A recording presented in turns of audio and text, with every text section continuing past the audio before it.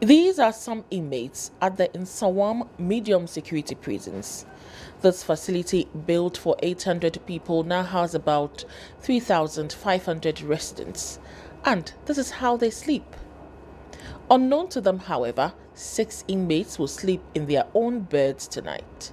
The prophet Sampson Amoateng has arrived to pay their fines and free them.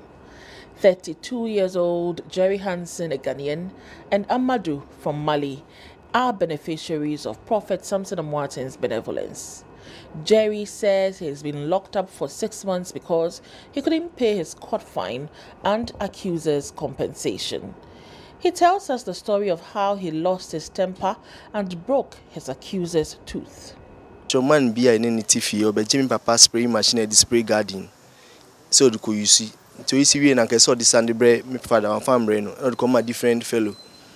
Nti mpopi no hia de ayade e no so my sister bago so nkonkogibra okwa man se wanje wo ye ho nti no onfa mai ti bi kra makokrom a mabanti park moto na mi se mi papa de kasa akoma ni fi am so on sign na man kasa me den me nkogi machine mbra me kwa man se gidigidi onfa machine ma me no kofa machine be si me nim se me be ma mi pagya machine no na yenhwe ti bi se mi su machine no so so mti prepare one machine handle na ye pompe no it took us the bomb pumping, and I'm a pyramid so made me a bonano. No quick case in my head man is here too. Prophet Sampson Amoateng believes the church must be a voice to the nations, affect society, and give hope. After a powerful fellowship with the inmates, he explained why he chose to free prisoners this year. They need God, they need attention, and they need people. You could feel the loneliness and how they were very excited to see us. It was a good time. What necessitated this move? Last year we came to the Nsawam government hospital to pay the bills of patients. So whilst we're moving from the hospital in the same area, God spoke to me clearly that I should really next year come to the Nsawam prisons.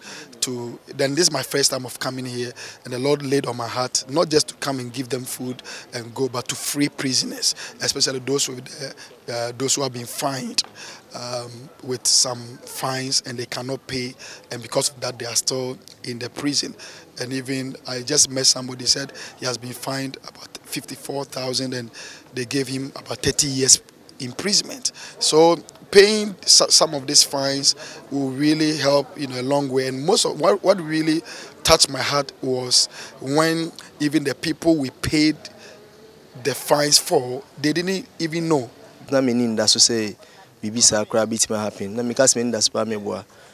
And pages me ha na me ya de na ombe frame me say membra nti me kra ma say blue no. Nti me du anom se me nko yi nche fi atare na pastor bia ba betua me fine no. Kra visa grow no mudi. Nti me ko chenyi ba no se nko asoro de mo ansa me nse no kra say akwa ko 20 na me shan be bring.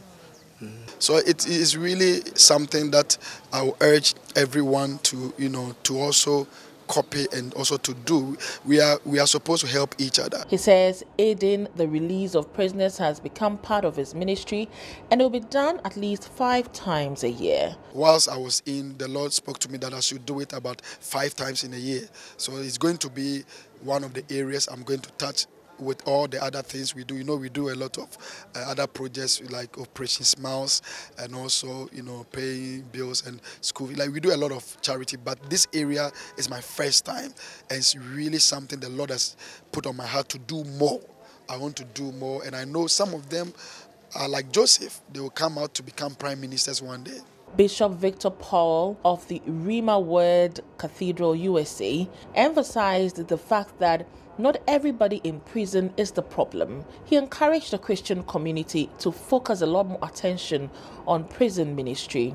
Sometimes what a person in prison needs is a prophetic word that will launch and shift their destiny. So I encourage pastors and leaders, apostles, bishops from all over the nation, let's get involved in bringing hope.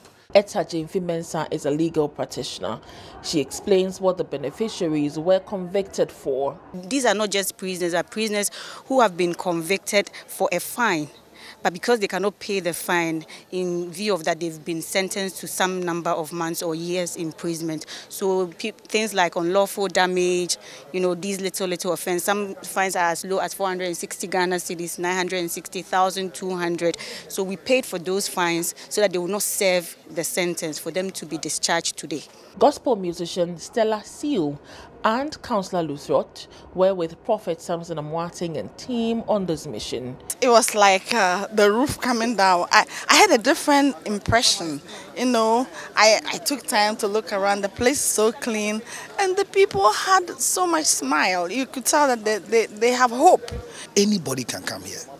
We thank Prophet Sampson Amoateng for this release, and you hear the boys whispering. Somebody is just there because of 4,500. Somebody is just there because of 3,500 fine, but they are there. But thank God that Prophet Sampson Amoateng has walked to do this, and he promised the boys inside there that it's a call of God upon his life to do this, and he's promising that every year, as part of his birthday celebration, he'll walk in here to do this. The prophet also donated bags of rice, gallons of oil, and soft drinks to the inmates. We are here to present these items in the name of the Father, and of the Son, and the Holy Spirit. Amen. Amen.